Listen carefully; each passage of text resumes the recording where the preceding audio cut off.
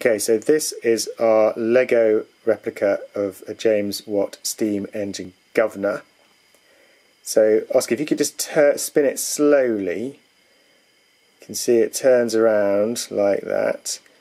But as it goes a bit faster, the weights on the end of the arms spin outwards, a bit faster, faster, faster, faster, faster, and then the little bit in the middle goes up. So let it slow down again. See that bit in the middle? If you just point to that bit that goes up and down, Oski.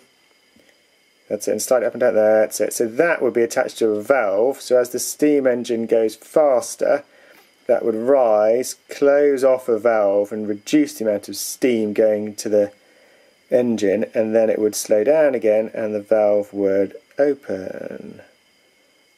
So if you just spin it again, spin it fast and slow, fast it goes up, and as it slows down, the valve will open again. Boom, boom. There we go.